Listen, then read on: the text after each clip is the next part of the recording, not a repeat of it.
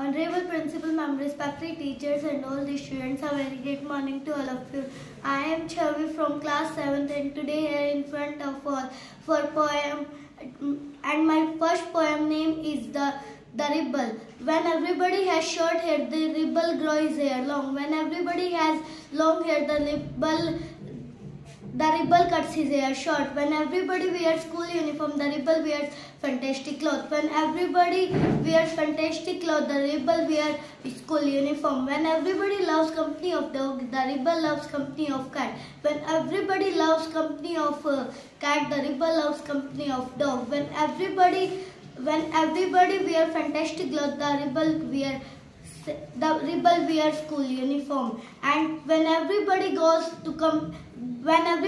company, the ribble stay at home. When everybody stay at home, the ribble goes to company. And my second poem name is The Squirrel. He wore a question mark for tail, an overcut for straight. He sat up straight to eat a nut. He liked to tease and play. And if we run around the tree, he also ran around the tree. And my third poem is